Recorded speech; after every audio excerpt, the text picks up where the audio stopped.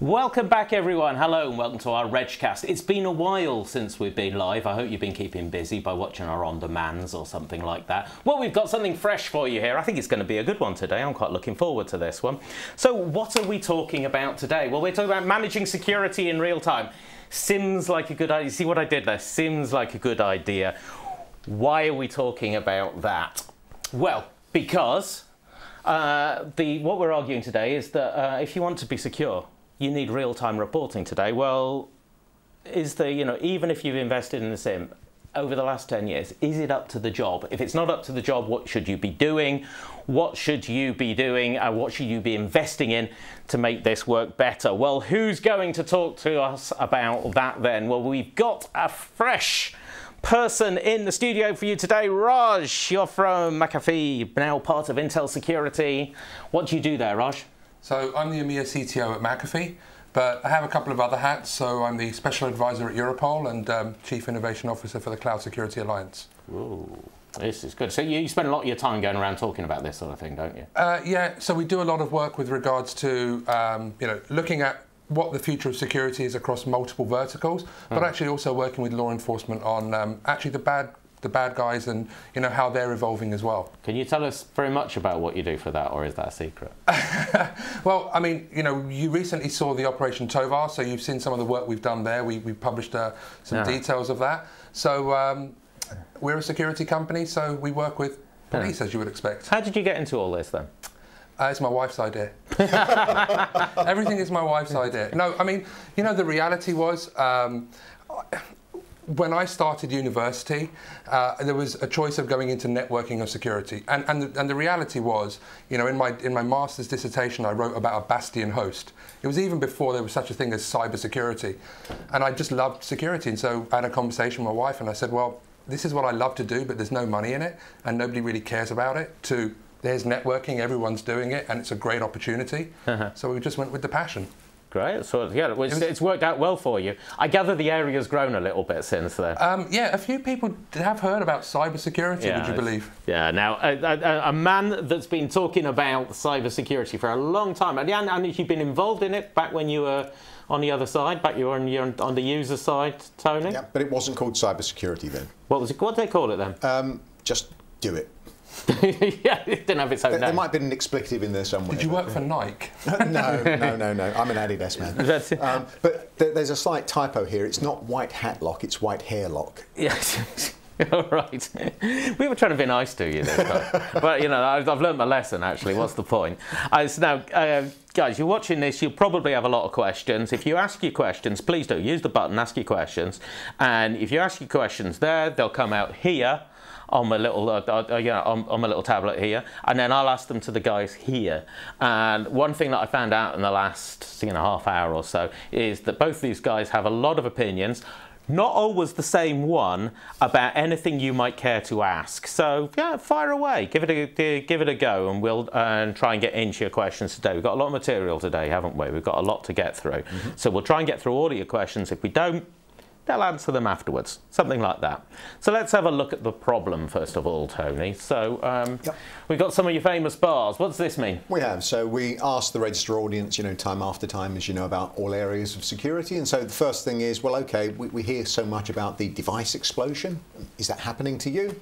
And as you can see from the charts here, that either the vast majority of people are seeing an explosion in smartphones, use of Macs, mobile devices, mobile apps, tablets, hybrids, life, the universe and everything, and all the way down to cloud services.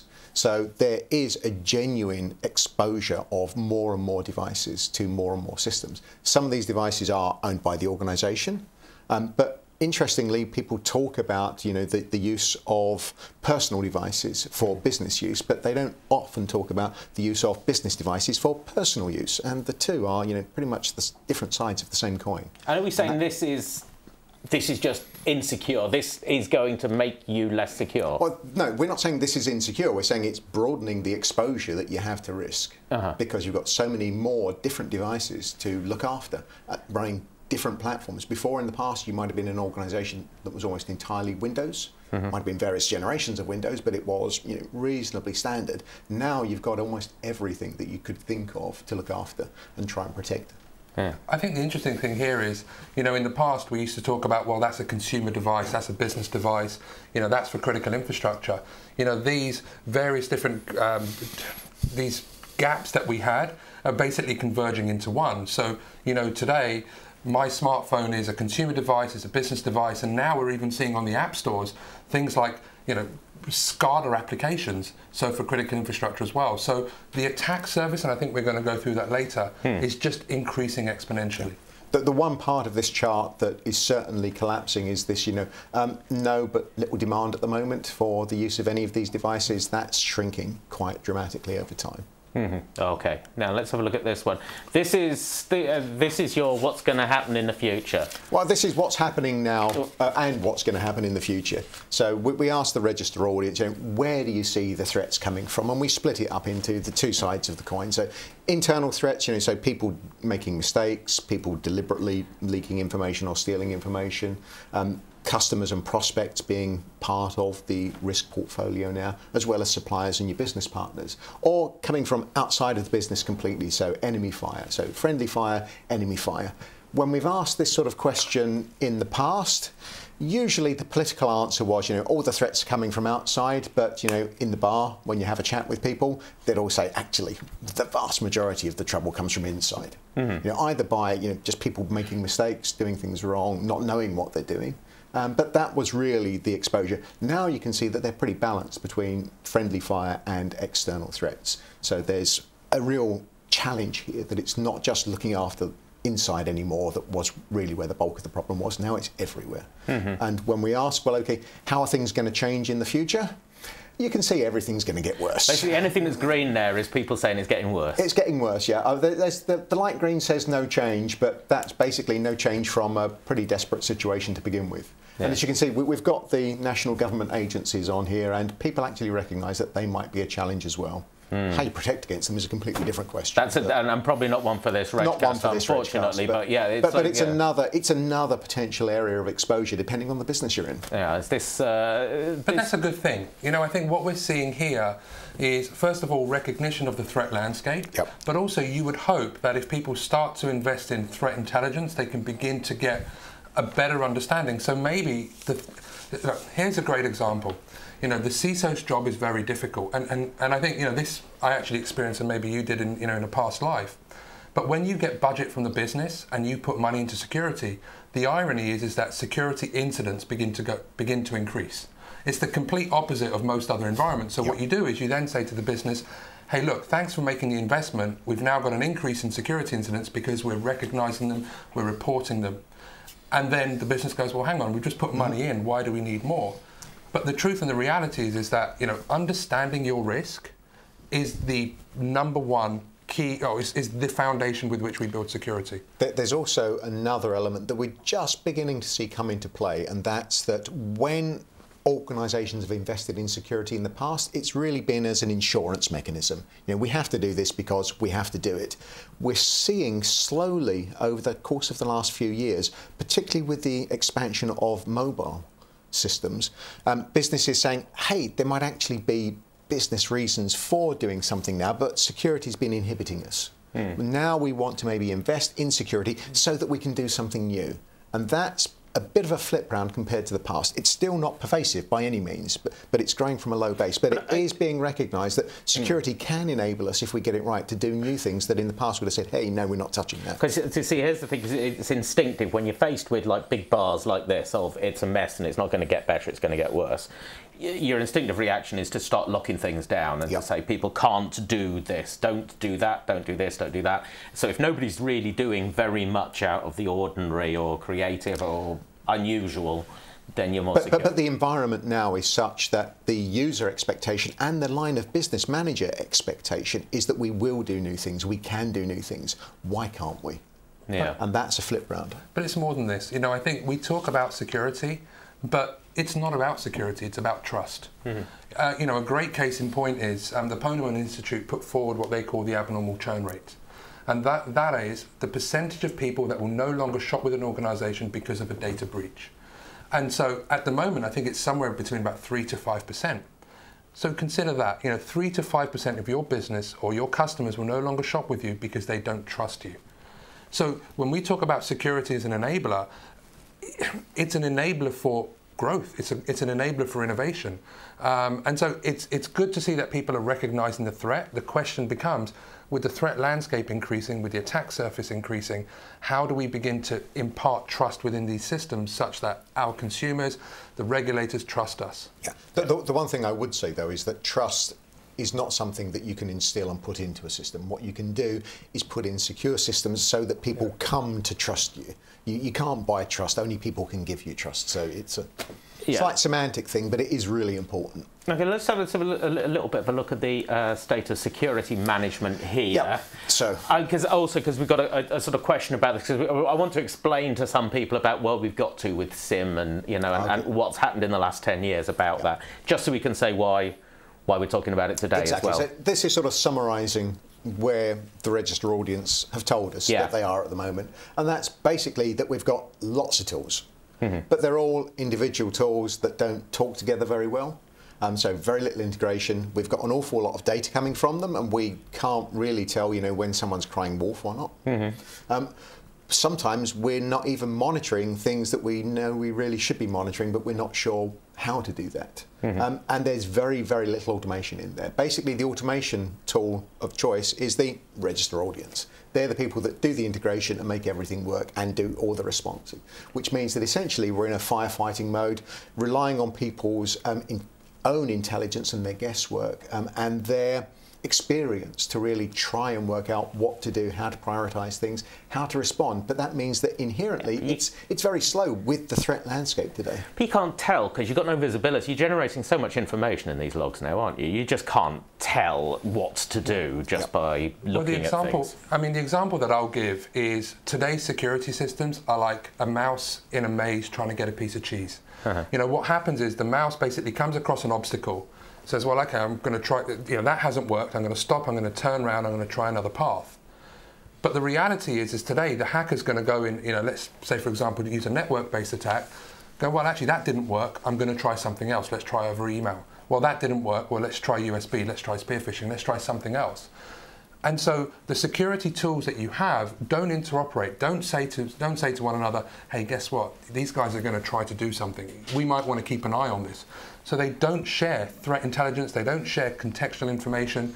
So the reality is it's just like a piece of, it's just like the rat in a maze. They're just going to try different paths. The difference as well is that it may not be a piece of cheese. It may be very tiny bits of cheese that are spread around in different places. So actually understanding where all of those are to make a lump. We're going to have a big day for metaphors, aren't we? I can see that. We like cheese.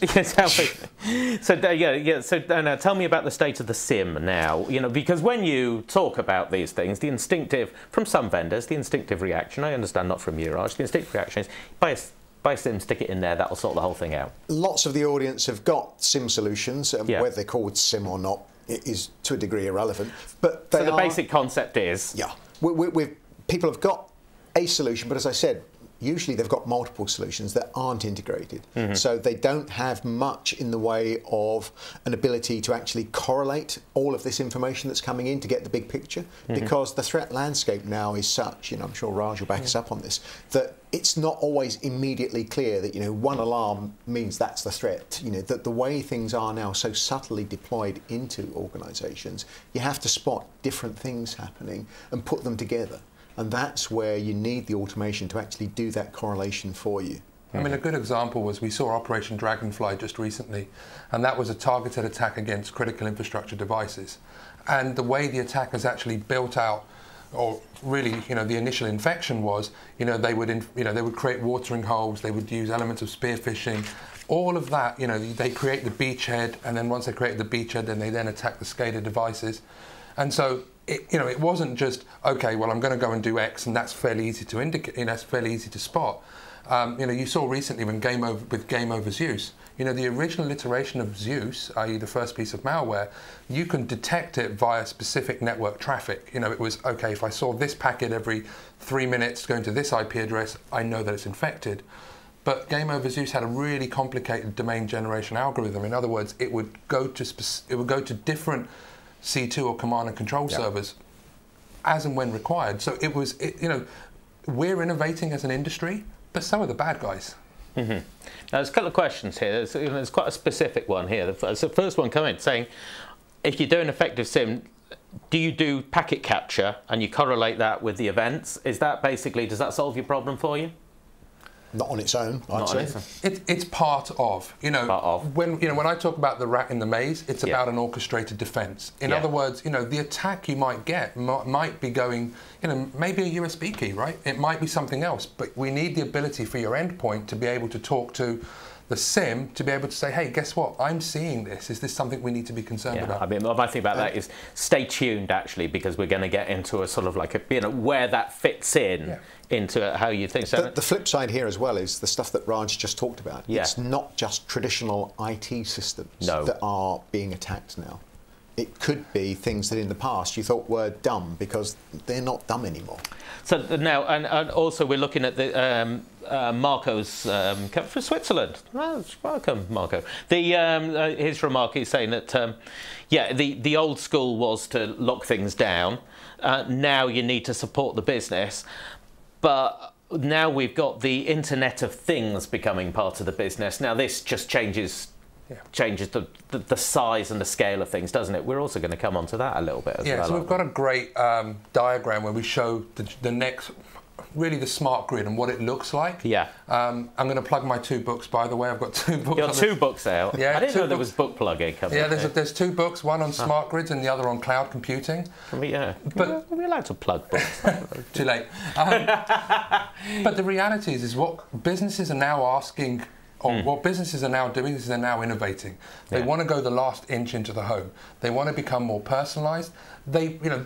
I'm not allowed to mention the S word, the piece of malware attacking the nuclear facility, but the reality is that the attack surface is increasing at such an alarming rate, and security and privacy isn't being integrated by design in many of these implementations. Yeah, so yes, basically this comes with the opportunity. If you want the opportunity, taking care of this stuff, it's got to be thought about right from the beginning. Right from the beginning of it. Let's have a look at some.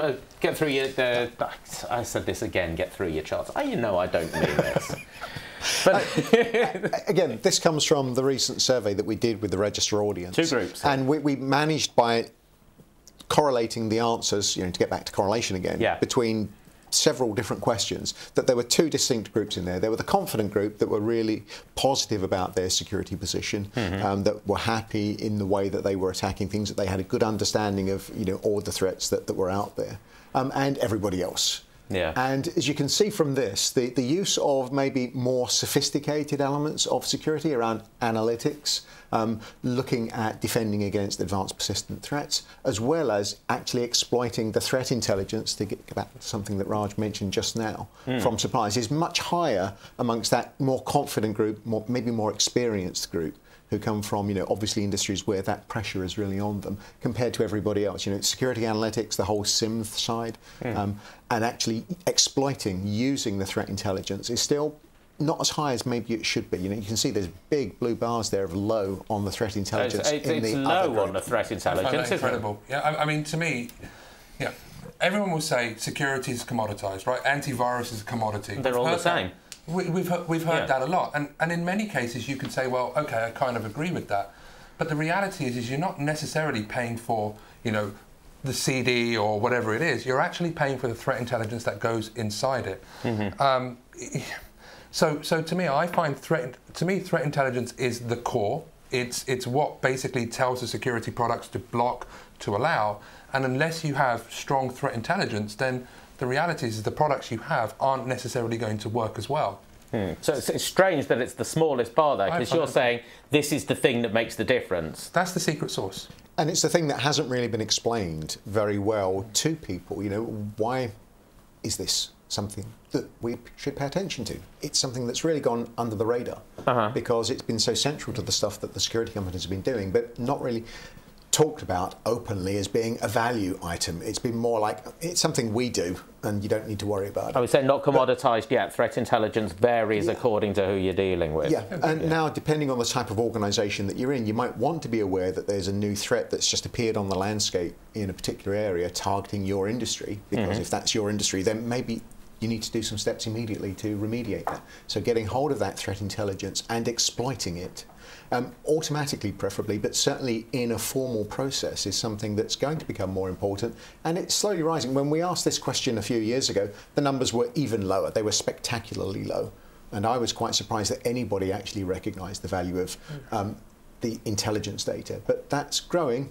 But again, this is maybe an audience that wanted to take part in the survey in the first place. So maybe these blue bars are actually slightly larger than in the community as a whole, the IT community as a whole. Yeah. Because people wanted to answer a security survey in the first place. So we've got confident group, others engaged here, and we've got others disengaged, who sadly probably aren't even watching today. Well, they might be watching. Well, we hope you are. They haven't had time to do the survey. We've got good information for you later on, yeah. So let's look at this. So your bar chart. Yeah. Where does responsibility fall for security? This is a scary one, isn't it? This is the pie chart, you know. Yeah. So who's responsible for, you know, security inside your organisation? And the register audience, people watching us now, that they know that usually they get the blame. Yeah. And you know, we can see here from the survey that, you know, 35%, a third, say it's really the IT responsibility, and you know, legally it's not the IT team's responsibility. It's the board of directors, it's the governors of the organisation. But the scary stuff is at the bottom here. So, okay, we've got some dedicated security guys. Sure, fine, they're responsible, great. But look at these two yellow bars here. Individual users. 5% of respondents said that it's down to individuals to protect things. Even more scary, in my opinion, 9% said it's down to the managers of these individuals to sort things out. So you've got 15% there. So what's that? 1 in 6, 1 in 7 saying that it's down to people that really don't know that much about security to be responsible for security. Well, you've got even more than that are not well defined. Well, that's interesting that people actually recognise that it's not well defined, because I think that's actually a positive sign. It's something that needs to be defined but isn't. I'm not sure who the other 2% are, though. The other. But that was something we were trying to puzzle out, but we don't have an answer for that. If anyone out there knows, please tell us. You see this sort of thing, Raj, it must make you want to go and be a hacker. I think the most frightening thing is, you know, we've seen, you know, the Cabinet Office come forward with a data handling review, implement these roles as senior information risk owners, i.e. it's the business. We have ISO 27000, where the first control there is that it should be the business or the CEO to at least enforce this. I think for the register audience, if you're going for a job interview in a security function of some description, ask the question, who is responsible and accountable for security? And if they turn around and say it's you, you might want to think about taking that job, because the reality is if there's a breach, you'll be held accountable. You'll be held responsible, and you'll be back in the same situation in 2 years. The interesting point here is that, you know, IT gets the blame and gets given the responsibility, but it very, very, very rarely gets given the accountability to do something about it. So they don't get given the tools or the influence within the business to change things. You get the blame, but not the responsibility to make change happen and make it stick. People watching this saying, yeah, that's exactly how I live. Mandesh, if you could send your question through again, please, because I don't get it. I want to ask it to the guys. So so this is not an encouraging slide, is it? But at least we've got the 17% where it's not well defined. There'll be people who'll be wanting to do something about it. You've got to hope. Yeah. And you've got the 18% where it's a combination of above, and we know what it's like anything with committees. It can either be difficult to get things decided in the first place, or everybody else thinks somebody else is doing about it. It's a Douglas Adams, somebody else's problem. But ultimately it is the board's responsibility, this, isn't it? Legally, it's the executives, the governors of the company. But you know, the interesting thing is we are beginning to see a shift. So, you know, we've seen a number of very large public breaches just recently, and in those examples, the CEOs and the CIOs were being held responsible such that they were losing their jobs. So there is beginning to be a slight shift in change here. Yep. Scott says maybe the other 2% is the government. They reckon the government should be taking care of security for us. I'll let you know, even if it is their responsibility, I don't think that I don't think we can really go there with them. Yeah. So maybe Scott works for the government. Yeah. So yes. Now let's have a look. So we were saying that the execs, it's their job, but level of awareness. Yes. How many executives really understand security and the threats to the business, and how important, you know, securing IT and their business is? Well, you can see here that the number giving it high It's less than half. And that's in the confident group, where people are better informed. You look at others and it's way down under 20%. So clearly getting line of business, senior line of business engagement into security is something that's badly missing, and without it, it's going to be really difficult to move forwards. Lovely. So we've got what we've got is responsibility is falling all over the place, awareness at the very top. Very low. Very low. But can I just add, I think awareness is one thing, understanding is something completely different. Yep. And we had a long discussion about this earlier. But if I steal your car, you can't get to work in the morning. If I steal your data, you can still access it. The reality is that the impact of, let's say, data theft or intellectual property theft isn't really felt for maybe years. And so how do I actually quantify an intangible asset like like data? How do I understand, actually, this is an impact to the business of what percent? What's the lost opportunity cost? So understanding the value of data is key and paramount, so then you can allocate resources accordingly to protect that. Yeah. And it gets back to that whole understanding of what's going on, because the data might have been taken away and copied elsewhere. Do you even know that's happened? So how can you put these things together to understand that, yes, something has gone wrong? It's the hardest job, right? Absolutely. Know your data. Okay, here's a challenge from Dionysus. I think that's how you pronounce it. I hope I got that right. A committee should be responsible. This is the thing. You're saying committee should be responsible for IT security management, information security management, and IT risk management.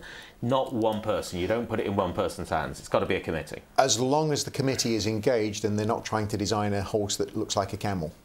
Maybe. There is no right answer for this, because businesses are different.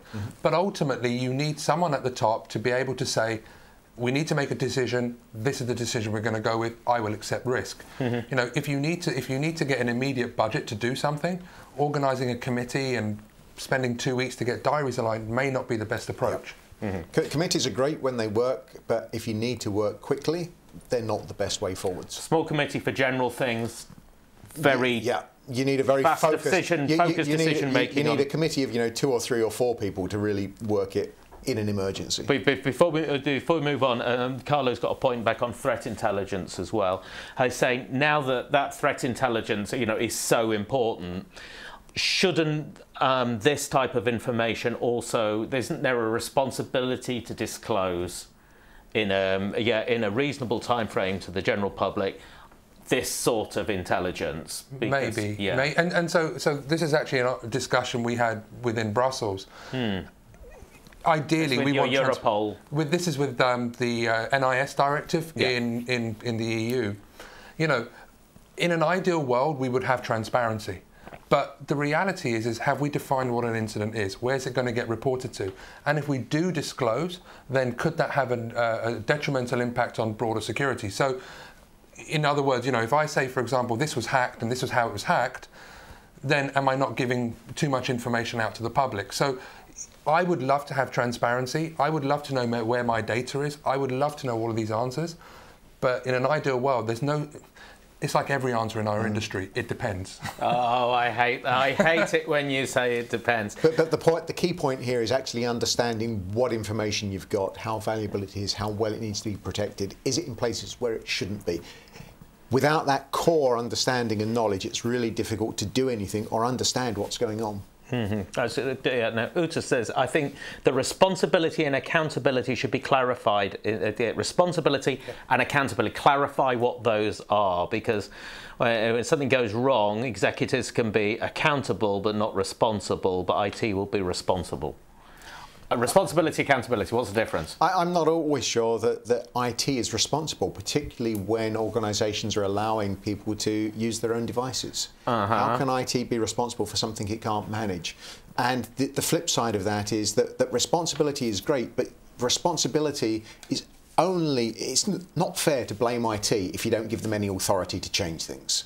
So you can always make somebody responsible, but if you don't let them alter the situation, then they're just going to be your kicking dog if something goes wrong. And that's where IT is seen in many of these organisations where, IT's knows it's going to get the blame, but doesn't have the rights to change anything. Not always. So I would argue that. So if we take the Cabinet Office, they said you would have a senior information risk owner and information asset owners. In other words, the business. So the business may be accountable, and IT can say, I need a budget because there is a risk in your environment, and if we don't do X, then there might be an issue. So the business may say, you know what, I'll accept the risk. In other words, they're accountable. But they may say to IT, okay, fine, go ahead and implement the new firewall or the new, whatever it is, whatever security product or tools you want. So the business is accountable, but IT will be responsible for implementing the controls to mitigate that risk. Right. As long as it gets the budget to do the mitigation, that's where it gets really tricky. Okay, we need to move you on, because what we need to do is we need to do our poll now. Okay. We've got our poll question coming up to get us on to the second half, because we're at the halfway point, and at this point we're going to take a bit of a turn, aren't we? Because we're going to start talking about exactly what we do about this sort of thing. So we've got our poll question that's coming up. So this is suggested by you guys, wasn't it? Yep. And so your question, that if you could answer it in the next couple of minutes. How long does it take you to satisfactorily answer the question, are we infected with CryptoLocker or any other malware variant? How long would it take you to answer that to your satisfaction that it's a pretty good answer? Now, is that going to be less than 2 hours, less than a day, less than 2 weeks, more than 2 weeks, or I don't know. I don't know how long it would take. So yeah, could you give us an answer? Be honest, because we're not going to track you back from what your answer was or anything like that. Neither's your boss. Just to be clear. We just keep it between us. You trust us. But if you could do that, while you're answering that, we'll get on to this, because here is an interesting thing from it's actually a follow-up from Dionysus, who's I'm sorry, I made a terrible mess of your name. Apologies. No, he's saying traditional SIEM is not difficult. You just analyse the events and run some reports. The difficulty is to do real-time analysis, correlation, and alerting. What are ways to do that? It's kind of like we set this up, isn't it? We need a chair for you. Are you far from the studios? I suspect you could come and take over. Come on, take over from me. And are there tools to combine this with vulnerability assessments and things like that? Now, this is very much your point, isn't it? So, and this is exactly what you're saying with our little infographic here, isn't it, Raj? So, this is actually from personal experience, and probably your personal experience as well. I remember once I was driving into work, and, at the time there was an announcement about another major virus that's taking over the world. And when I got into the office, the CTO was sitting waiting for me, and he said, are we vulnerable? Or are we infected with this particular malware? And honestly, my tool of choice was the SIEM, but ultimately was Microsoft Excel. And I think it took 3 weeks to answer that question. And it's not just answering the question yes or no, but okay, if we are infected, what do we do with that? Okay, well, that means when we did the CryptoLocker work, we released a Stinger tool. And basically people would go around plugging this Stinger tool into hundreds of systems and saying, scanning, are we infected? If you've got an enterprise with thousands of systems geographically dispersed, actually, how do I identify if they're infected? And how do I actually mitigate them from that threat? And it's like buying shares. Remember buying shares years ago?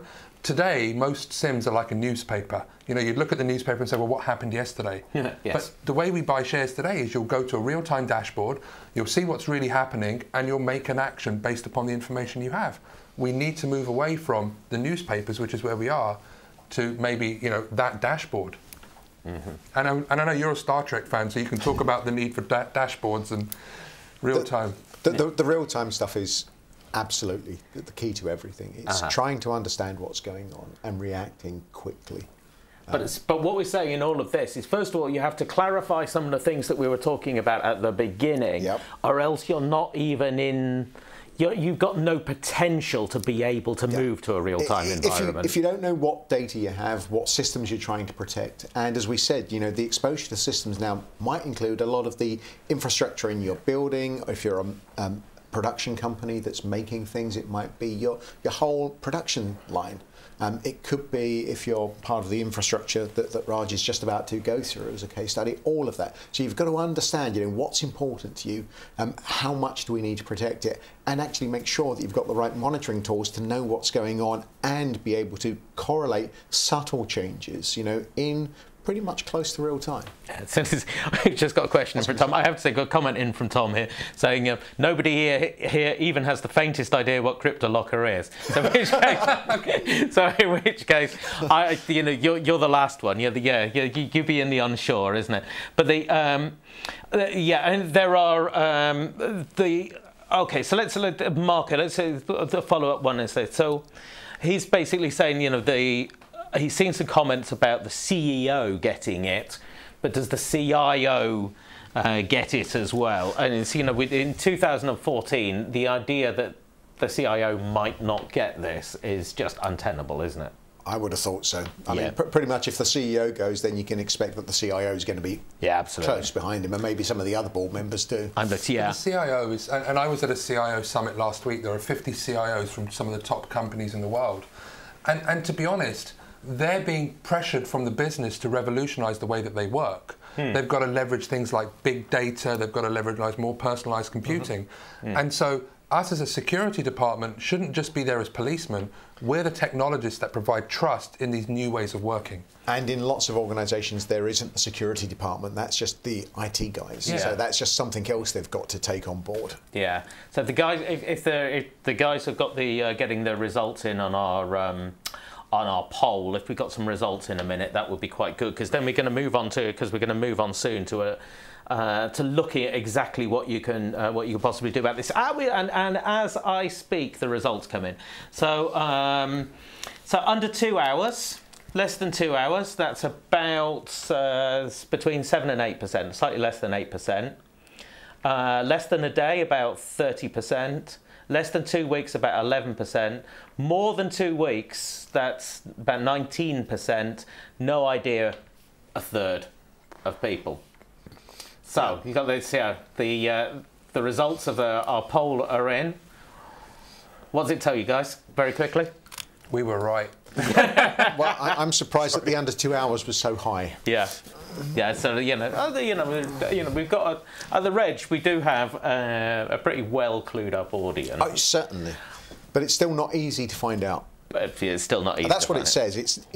These are simple questions with really difficult, with very difficult and quite scary answers. Yeah, but that's frightening when you think a third of businesses don't even know the risk to their organisation. That's what we're talking about. Yeah. Now, talking about the rest of the organisation, here's a picture that you drew, Raj. What is on this? Tell us what this means. So the story was, my wife and I were in Dubai, and we went up to the Burj Khalifa, the tallest building in the world. The big tall building, yeah. And so we're in the lift, and if you've ever been in the lift, your ears pop because it's really, really high.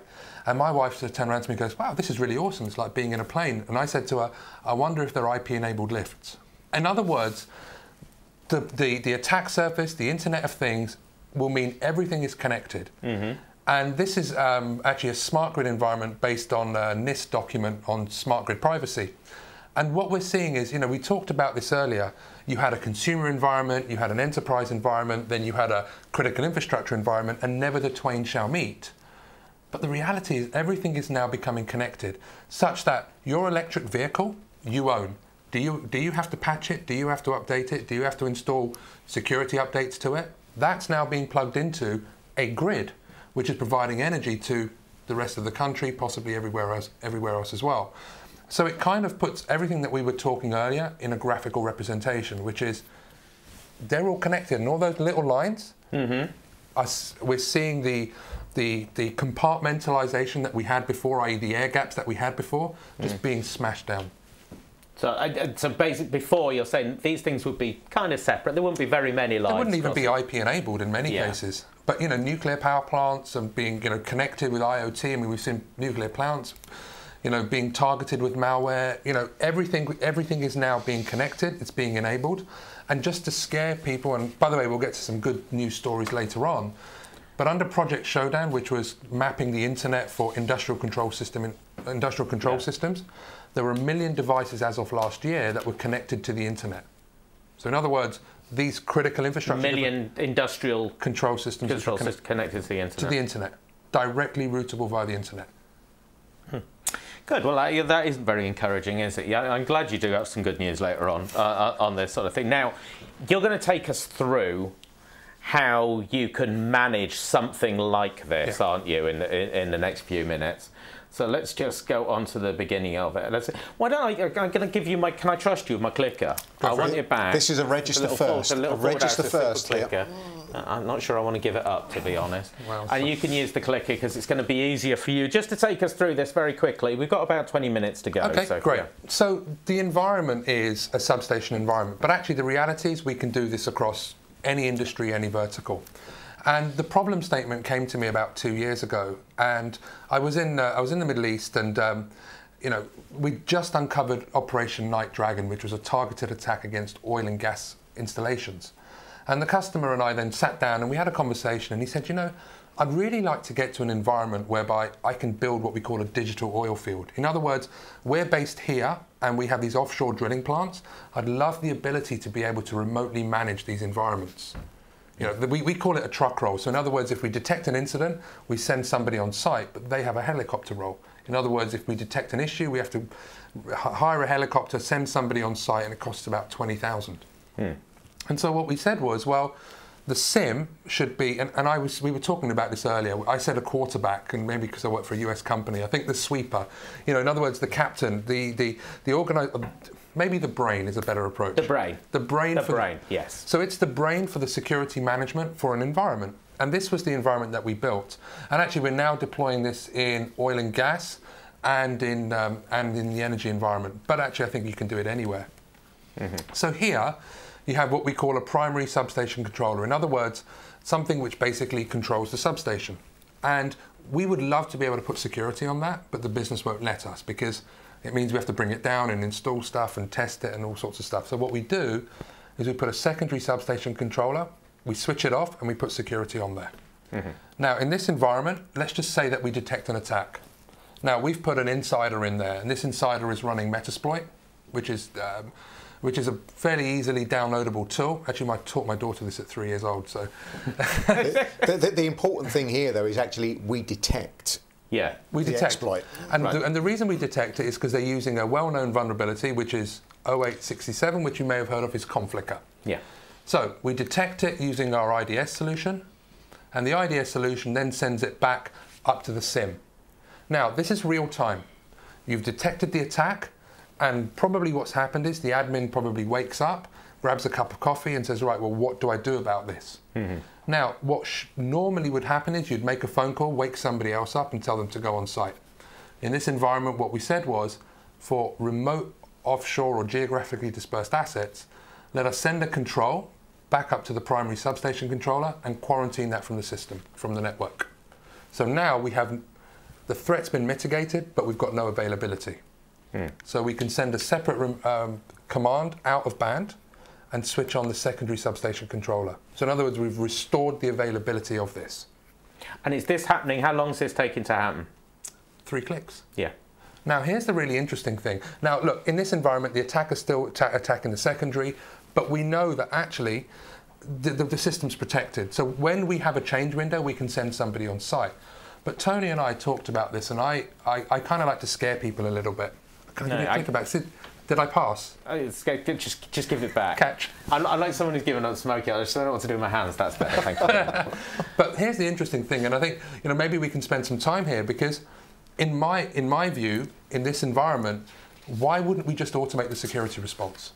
Yes. Right. So in other words, in this environment, it's great. We mitigated the threat, but we've got these variables in there, right? Is the admin out drinking? Does he actually pick up the phone? Did his system log in? Can we not automate that response? I think there's a much bigger part here, in that there's lots of these control systems that don't have the monitoring on in the first place. And that's across industries. There are still elements of IT that don't have classical IT, computer servers, storage, that are not aware and being monitored in a way that gives this real-time information. But can I just say, we have the technology in place, right? We have the technology available. It's not always in place. Okay, yeah, sorry, you're right. But they say there's no such thing as a silver bullet, but not every threat's a werewolf. In other words, if we wanted to prevent, outbound traffic, there are technologies in place to do that. But I think I'd like to get into a scenario whereby that response we've known about, that response we've managed to understand. So why can't we just get the SIEM device to be able to identify the threat and take mitigating actions to be able to do that in real time? And so when you wake up in the morning, you'll just get an alert going, well, there was an attack, we prevented the attack, there's still something funny going on in that environment, so maybe at some point we should send somebody on site. Because that is a really uncomfortable step to make. I agree. To say that there will be no manual intervention, that things like this are going to be switched off, switched out, put on, moved, that sort of thing, without knowing about it until you wake up the next morning. So it seems like a good idea if we can get over the fear. But then, you know, when we have a user in between that, you know, I mean, if you read the story about Home Depot with the admin and so forth, but you eliminate that human error. Now, I agree, this is frightening, and you know, but we are beginning to move to a world whereby, you know, we see 60,000 new malware samples a day, you know, and the reality is most teams are so overstretched anyway. So the truth is that most IT guys today recognise that they need to use automation more and more and more. It's a question very much. Is that coming through in the surveys? It's coming through in the surveys, yeah. But it's a question of, you know, which are the comfort zones for the automation. And so far, it's been pretty much the standard routine operations, the boring stuff that we don't like doing anyway. Moving that into security, I think, is the psychological challenge. You know, do we trust the tools enough to say, OK, we can go with that? And maybe, you know, don't tell me about it in the morning. I might still want my phone to go off, you know, at 3 o'clock in the morning. Your wife might not. Yeah, my wife. Or husband, sorry. My wife definitely doesn't want that to happen. But do we want that to be... Tell me about it now, but it's been fixed anyway. So I might want to take a check, make sure, but how far are we willing to really let's trust that automation? And I think we've got to do more and more of that. Okay, because things are so complicated that we can't do everything, you know, manually. Because even if we do it manually and we know the process, there's still that finger typing, you know, stuff. But you know the key here, though, and we talked about this earlier, this is why threat intelligence becomes so important, because then you can start to eliminate these false positives. In other words, you can start to say, well, actually, that really is a threat, rather than, well, you know, we think it might be a threat, so maybe we shouldn't do something. This is exactly my question here, and it's coming here. Real-time stuff suffers from false positives and too much garbage. So if you start to automate it, and you've got bad threat intelligence, you're toast. You're going to get, you've got false positives all over the place, and you'll just, and that becomes a threat to your business. But this is why, you know, we're not suggesting for 1 minute that people should go out and do this tomorrow. You know, there are large enterprise businesses that have things like future centers, proof of concepts. You know, this is something where it needs to be tested to the nth degree. And maybe what you do is you do it for the static environment. So maybe for the server farm, because you know no one should be installing iTunes on, you know, on those particular servers. Although a good friend of mine he's called SCADA Hacker, goes around to critical infrastructure plants and has found iTunes running on these types of devices. But the reality is that, you know, point-of-sale devices, right? Back-off malware has been compromising all of these major organizations. They should be static. So maybe what we do is we start nice and small, and then maybe we can start to extend it out. It's the classical automation process. You know, you start where you trust things, and then you expand the amount of automation that you're willing to use and to exploit. And the tools are available to be able to do this if you want to get into it. The technology is maturing. The technology today is much more robust than it was 3 years ago. Simply because, you know, there's been a lot of experience gathered in the last 3 years. But to do this, you need the business to be able to understand the risk, to be able to accept the risk and take accountability for this. It's not up to you to go out and install it, and then if it goes wrong, start looking for a new job. I mean, CISO stands for Chief Information Security Officer, not career is so over. So, you know, if it goes wrong... Security humor. So, you know, if it goes wrong... You know, but this is why you go through testing. But really, the ultimate decision to migrate to this isn't something that you do. It's something that you act as in a consultative position to talk to the business about.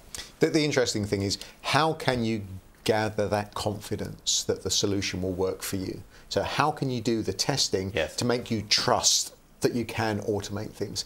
That's something that you're going to have to talk to with your executives, as we said. You know, that awareness and appreciation. Awareness is growing slowly. Appreciation of both the potential risks that the organisation's under and determining, you know, what risks are acceptable, because different organisations have different risk acceptability levels, but also then do we appreciate that? And what can we do about it? Also, are there new things that we can maybe take security for to let us change the business and do things that we previously said, no, we're not willing to do that. So getting that awareness and appreciation level raised is probably the single most important thing. I'd actually say that that also goes on to the right-hand side and getting employees, you know, the staff at large aware. When we've asked people in the past, you know, does technology on its own cure everything? The answer's usually actually it's better to train people properly, and not just in the what to do and what not to do, but why should you not do some things? Why should you work in certain ways? Combining those two elements together, it's the people side that's often the most difficult to change. You know what, your bars at the beginning of this, Tony, said that whatever effort's been put into it has been stunningly unsuccessful. So far, yes, but that whole awareness stuff, you know, the fact that people have had so much high-profile publicity and CEOs have bit the dust because of this means that the do-nothing approach, maybe that time is now over. You know, we've got to start working on doing things differently. But where can you start testing this out? You know, how can you start testing it out? How do you move from where you are now? Yes, and that's the key. So that's the thing. So we're saying take some baby steps first. Put it in things that you know, there isn't a huge amount of risk if it goes. You know, if it's not working well. You know, I wanted to perhaps put some good news in it, right? So let's have some good news. So, you know, I was hoping you'd have some sooner or later. Well, so here's the thing. You know, I was in 2 weeks ago. I was speaking at a couple of conferences, and you know, they weren't security conferences; they were technologist conferences. And I kind of felt like the most unpopular guy in the room. In other words, these people, I know that feeling. It's usually my job, but yeah. It's like being at home again. But you know, these people would stand up, and I remember one person said, you know, it took 10 years to roll out the first billion sensors, i.e. IT-enabled, IT-connected sensors. And then the last billion took 12 months. And I kept putting my hand up saying, well, how did you secure this? You know, you put it in the car. How did you put the privacy controls in? Well, you know, we didn't think about these things.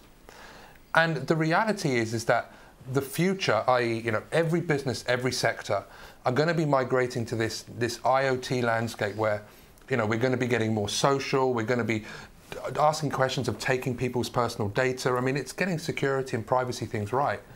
And all of these systems will be built on the foundation of trust. And, you know, we as an industry, we as the technology industry, I think will be the rock stars of the future. We will be there to help define the trust within these systems. So our skills and our knowledge is going to be so important. And the really awesome thing is, it's not like it was 10, 15 years ago. I mean, my daughter said to me, "What did you do before YouTube, Dad?" You know, it was like 8 years ago, 9 years ago.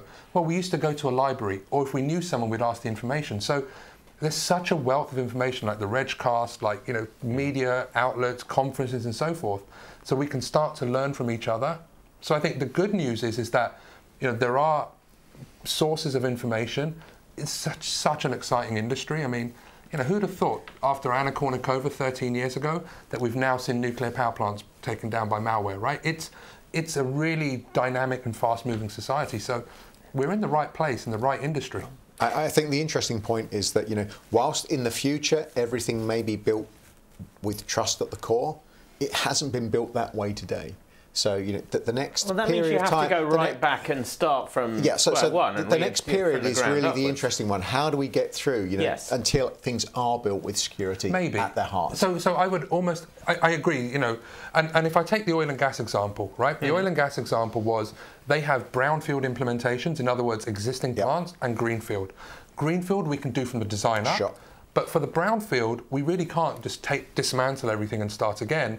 So that's where we start to look at, you know, the layers of an onion. In other words, right, well, I'll put, you know, firewalls and idea, but you know, you start to put the compensated controls to address the fact that actually we didn't have the opportunity to build from the ground up. And that's the same for IT systems across the board. Yeah. You've got to do that inventory discovery of what's out there, what data does it hold, how much risk do we associate with that information? What are the policies that we should have wrapped around this? And getting back to the IT policy and the risk profile policy is really important. Not many organizations have done that comprehensively across their infrastructure. They've done it maybe for a silo here and there within the business, but not for information as a whole. And what about sharing within the industry as well? Because we've got the question here, do we need sort of big data on the security analytics?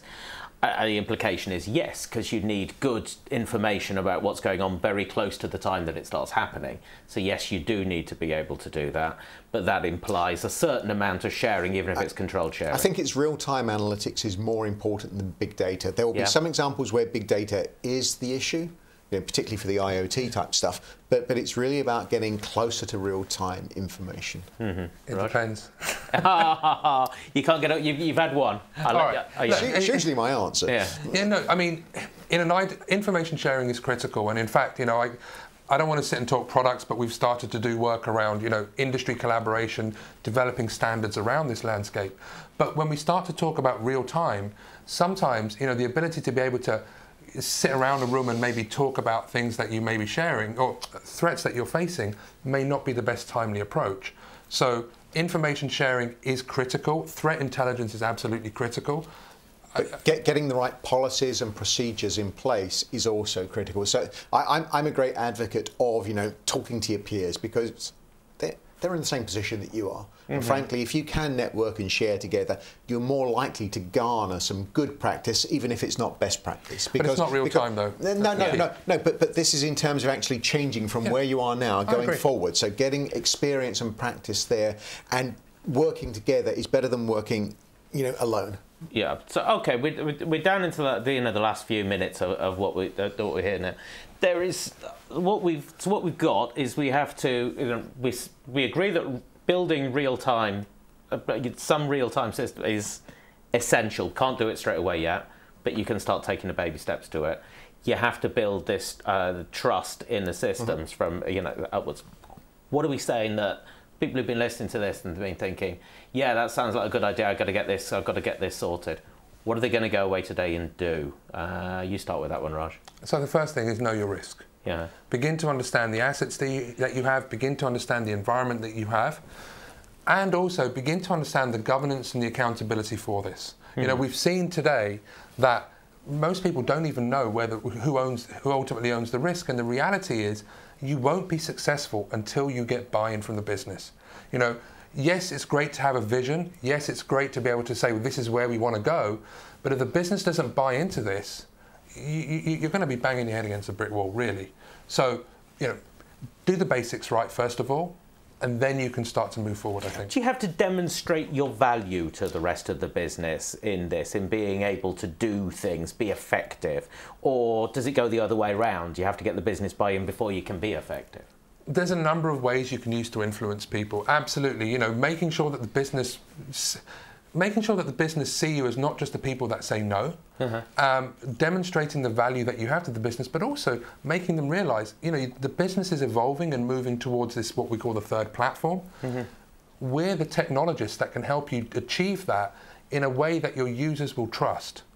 And how do we change that perception that they have about, well, they're just the guys that say no to us all the time. I think that's the interesting point, that we've got to change it from being, that security is the insurance and the people that say no, to it helps the business actually do what the business wants to do. And so that whole mobility side might be the way to sell this and use that as a budget release mechanism, if you like, to not only do the mobile stuff, but expand that to do the whole real-time protection so the business can move forward. But it does mean communicating differently with those business guys so that they do get a better understanding of, this isn't just saying no, it's doing things for business value. And are you optimists, guys? Final word on this? Tony, are you an optimist? You're an optimist. Yes and no. No, but do you honestly think that what we've got here with real time, that this is something that can be effectively built? I think that it's things that the technology is getting much better, and if you're a small business that doesn't have security specialists, maybe it's a managed service or something like that would work for you. It's not security isn't just for the big guys; it's for everybody. So yeah, I think that things are moving in the right direction, but we've got to find a way of actually communicating back to the business so that they understand it better. That's the hard part. Last word for you. We've already built it. Just go out and use it. Yeah. All right, guys. Thank you very much. That's been really interesting. Thanks for all your questions today on that. We got through nearly all of them, actually, and I think we covered all the information. So thank you very much for that. Thanks for taking part, and I hope it's been useful for you. Let us know, and we'll be back again soon with another Webcast. And if you want to share this, don't forget that it'll be available as an on-demand. If you just watch the on-demand, you already know that. So from Raj and Tony, I've been Tim Phillips from the Register, and so from me, goodbye.